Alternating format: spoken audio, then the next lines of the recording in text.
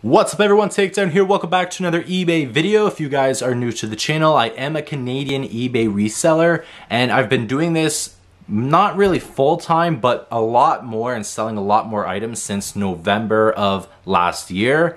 And now it's been this long and I do have a lot of inventory and I've been selling a lot more. So now I do make a lot of these videos sharing not only my recent eBay sales, but things that I've picked up and things to be on the lookout for if you are a new eBay reseller or if you just want to see what else has been selling on eBay. I do talk about a lot of that on my channel as well with my eBay and flipping for profit series. Today I'm going to be talking about my most recent eBay sales, kind of break down the profits and what I paid for the items and talking about that a little bit more in depth. So let's get right into this.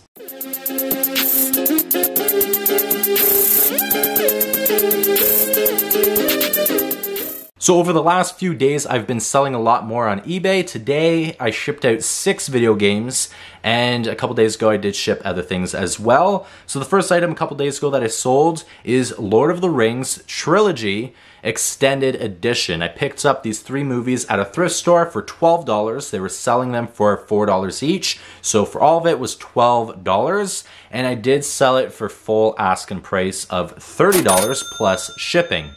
This equaled out to be a profit of $22, which I felt was amazing. $22 profits. Each movie came with 4 discs because it's the extended versions. And just by looking at it, I thought I'd be able to sell them because they looked brand new. And Lord of the Rings is still something that is still a hot item that people do like if they're fans of that franchise. Of course, I looked up sold comps and it turned out to be worth it at $22 profits for all 3 movies. The rest of the items that I'm going to be talking about in this video are video games that I sold on eBay. Now, most of the time, that is my niche. I do sell mostly video games and consoles on eBay because that's what sells the most for me, and that's the most valuable items that I can find at low prices locally and sell them for profit on eBay. So that's what I usually stick with. Now, all these video games, for the most part, I don't know how much it costs to acquire because I did purchase them in video game lots. So likely is around $1 to $2 maybe is how much it cost me, but I don't break it down like that for them because I did purchase them part of a lot. So the first game is a PlayStation 3 game called Dead to Rights. This one here was shipping to the United States, so it cost $10 to ship. This game here received $18 profit when I minus fees and shipping, which I thought was great. The next game is also for the PlayStation 3 and I also purchased it from a lot. That is the Cursed Crusade. This one here I received after fees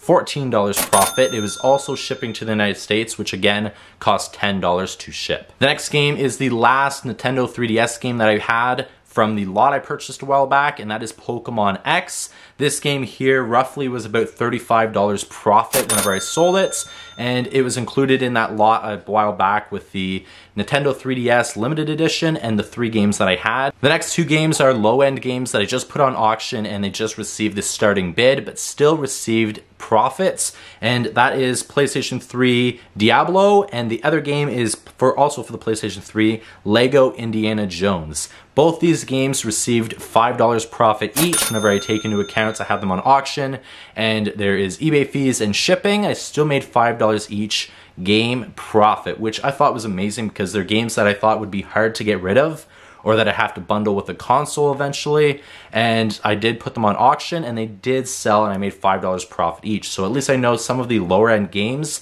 if they're not games that I can sell and they're not going to make much money, put them on auction, see if somebody bids a starting bid, even if it's a couple bucks, and see if I can make some of my profit that way. So both these games I felt were very good. And then today, the last game that I'm going to be talking about in this video sold, and that is for the PlayStation 3 Resistance 3. This one here I received $12 profit for this game. Again, I wish some of the games I could break it down and tell you guys what I paid for it, but they're all part of lots that I purchased, so I usually just add everything up and then put that into that lot to see what profit I made. And so far I've made some pretty decent profits on each of the lots. I still have some of the PlayStation 3s left, the actual consoles to sell, but now that I've been selling a lot of the video games and making back a lot of my money that I spent on the entire lots, now I can reduce some of my prices on the actual consoles and still make some decent money on them as well. So selling on eBay at times can be very, very difficult, but for me,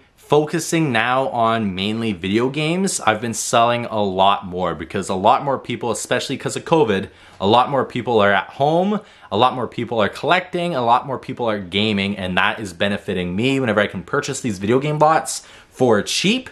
Normally I will pay anywhere between $80 to $175 to acquire a PlayStation 3 or Xbox 360 lots, depending on what it includes and what video games. Most of the time I'll look up all the video games, or now that I've been doing it for a while, I know, of course, sports games, they're on the low ends. I try to avoid them, and I look up and I can see just by looking what games are likely going to be profitable, and then I look up sold comps for those. Sometimes I've received games that are selling on eBay between $30 to $40. Sometimes I've received ones that are $60 to $80, sometimes more, that are included in the lot. So those lots, usually I'll pay anywhere between $150 to $175, but it depends on how many video games are included, what's included, and how many gigabytes the console is, and that's what I focus on the most. And I've been getting a lot more sales because I've been focusing on video games lately, which means in the future, I'm going to be doing more video game hunting and bringing you guys along with that. I do have another guy that we've negotiated price. He has an NES and a ton of NES games. Most of them are going to sell between $20 to $30. Some are $60, and then there's some sports games that are around $5 each. But we negotiated a price of $400. I'll share with you guys that in the future if I do end up purchasing it.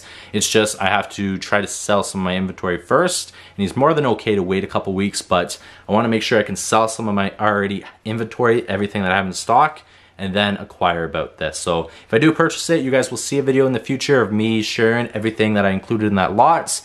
And yes, it is $400, more than I've spent on any video game lots, but I priced everything out, looked up sold comps, and I'm gonna at least double my money there, which I'm really excited about. So I'll share that with you in the future if I do purchase it. I'm gonna leave this video here. Hope you guys enjoyed this quick little breakdown of my recent sales, and I'll see you guys in the next video. Please take care. Peace.